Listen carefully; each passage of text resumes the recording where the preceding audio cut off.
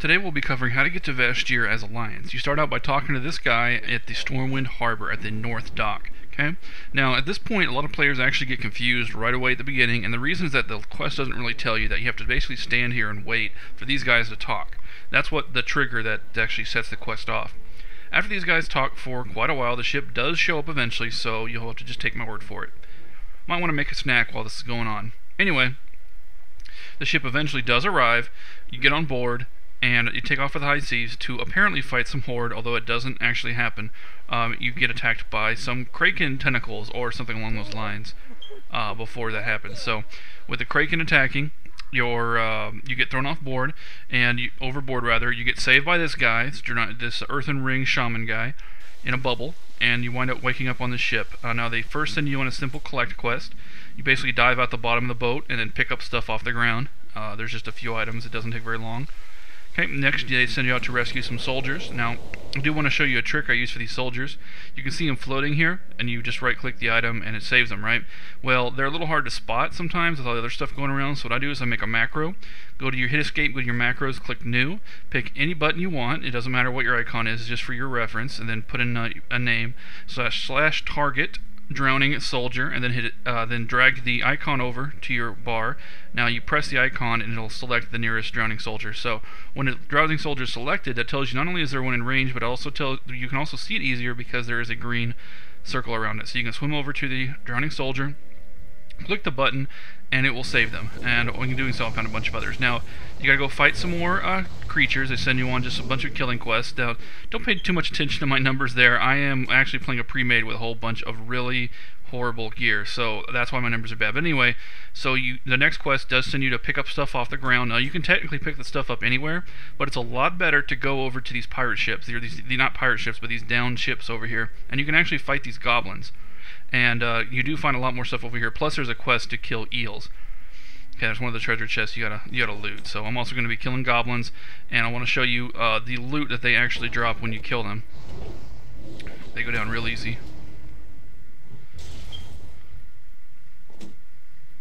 And they also drop the quest items you need, in addition to being on the floor. Okay. Then you can also fight these eels, as you can see here, and they give you a quest as well. Okay, so moving on from the eels and the goblins, you go back to their base, and then you have to do this little defense event, I guess you can call it. You get attacked by a bunch of the Nagas, but they eventually, after you kill them, will capture you and swim off, and you can't do anything about it. Fortunately, however, you are rescued by the shaman with their lava bursts, so everything will be fine. Now, they send you in a couple of quests. First, of course, you're going to get your sea mount, so it's about time. You're not going to have to swim anywhere anymore. So now, what you do is, first you go to one of these sea turtles out here that you see on your mini-map, and you will actually pick him up, but this is not going to be your mount because there's a twist, and a shark will come, and it will eat your turtle. Oh no. But that's okay, you did it right, don't worry. That is supposed to happen. So now you go back to the base, and your shaman buddy is going to send you on the next leg of the quest, which is to collect the seahorse. Now, what you do for the seahorse is you just click on that rope that's right over there next to the guy, and a seahorse will appear. When the seahorse appears, you right-click it to jump onto it, and it launches you into kind of a mini-game of sorts. And now what you do is you press these little arrows, like it says lean right, you press the right button. Then there's lean right again, so you press the right button again. And now that you've completed the quest, you've got your sweet mount, so let's get it out of the Mounts tab. So there's your brand new seahorse mount. How cool is that? Now you can swim on seahorse everywhere you go. So no more swimming. Now I want to point out that the mount's icon says 450% swim speed. That's not. That doesn't mean it's faster than a flying mount. That just means it's 450% of your swim speed, and your swim speed is much slower than your land speed, obviously. So once you're done tooling around on your sweet new ride, go talk to your quest giver, and they will send you in the next leg of the quest. What you have to do is go rescue this girl out in the kelp forest. Not hard to find. You can just follow your map. After you rescue her, it's going to take you to the Smuggler's Cove. Okay, now I do want to talk about the Smuggler's Cove for a minute because there is a bug associated with this quest in the current beta build. Now, I mean, this may be fixed before release, but because I did report it, but I just want to point it out.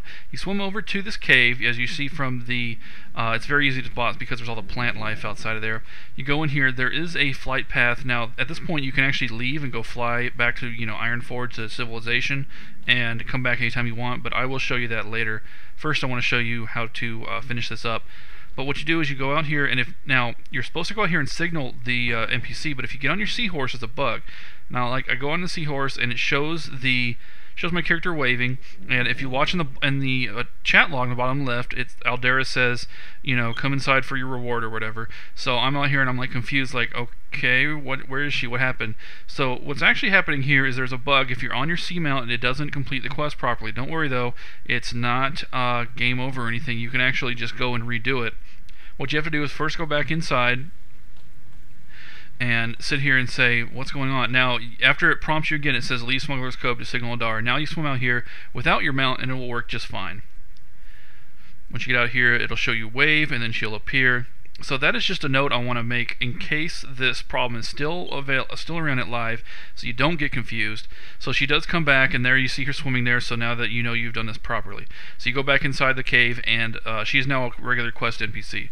This becomes your first real kind of functional quest hub, because you do get an NPC pretty quickly that has repairs, so you can sell, repair, and buy basic supplies in just a short while here. Okay. So what I'm going to do now is kind of move on and skip most of the quests that come from this. I mean, they're very simple. Obviously, if you've gotten this far in the game, you know how to do a quest. I don't need to hold your hand through everything.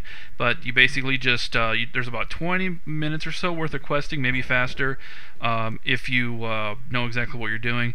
Once you're done with the quest, they send you back to your friend Eunuch, the guy who saved your butt like 100 times. So what you want to do is talk to him and then use his little scrying orb thing he gives you.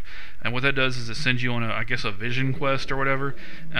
And you float around in your little vision quest until you find a cave and you spot the guy, the last member of of Bud's expedition. I didn't mention before, but these NPCs you're saving are from Bud's expedition. You might remember them from the troll place in Zulaman, and also in Wrath of the Lich King. Oh, what was it called? I forgot what it's called. Anyway, you go to this cave now. I want to pause it here and point something out. When you go to this cave, if you look on the mini-map, there's a yellow question mark on the left, just to the southwest of your icon. That is actually wrong. The position on the mini-map of that that turn-in NPC is wrong.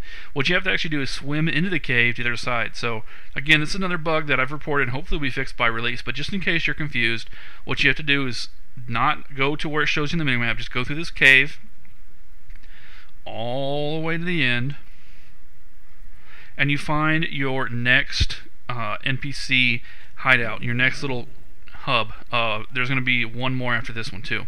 So once you go in here, yeah, you see how far off that is? Once you go in here, you go turn that in, and you will finally get quest credit and continue. Now, after talking to this guy, it kind of starts like another defense event where you get attacked by the Nagas again, just like it happened in the ship.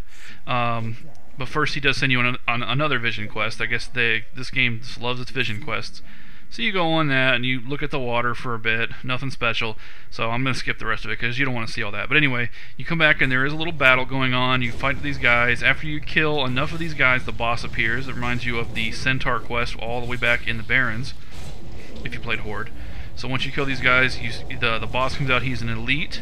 It tells you when he appears too. Now he's not powerful at all, and he does get tanked by your allies, so don't sweat it. Don't say, oh, it's an elite, I'm scared. No, don't worry about it.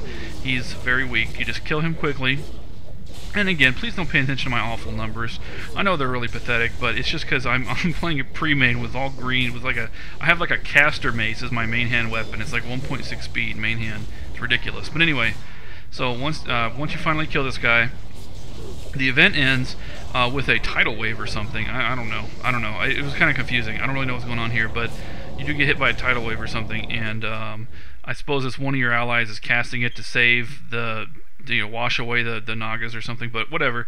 The point is, the battle's over, and it takes you to the next stage. The next little cave you go swim into is just outside that one. It's real easy to find.